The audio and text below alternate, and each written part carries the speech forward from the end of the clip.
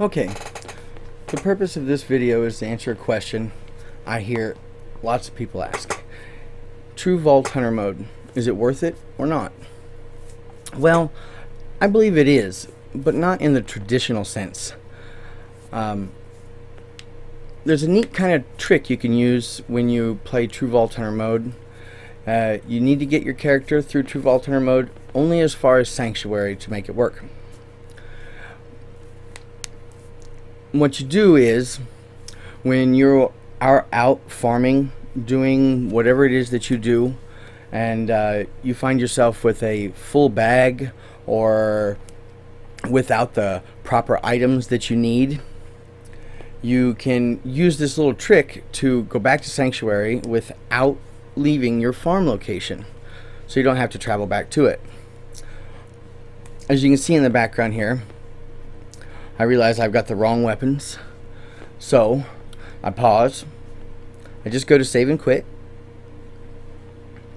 I load this same character back in again, except this time I load it in True Vault Hunter mode. Or if you happen to play True Vault Hunter mode, you can load it in normal mode. It works either way. Now in True Vault Hunter mode, I have left my character in Sanctuary. So when I load in True Vault Hunter mode, there, I'm back at Sanctuary. While in Sanctuary, I can do whatever I want. Empty my bag, load new stuff in my bag, check the lost loot machine there, empty it out, get it ready for my next farms in case something drops off the map. There's many uses for this. Once you've gone to your bank, loaded up with the new weapons and gear, all you have to do is reverse the process and off you are back to your farming location. If you want to play True Vault Hunter mode through the story, you can actually use this for several other things. You can have your True Vault Hunter mode and normal mode characters in different farm locations, so that you can jump back and forth from farm location fairly easily.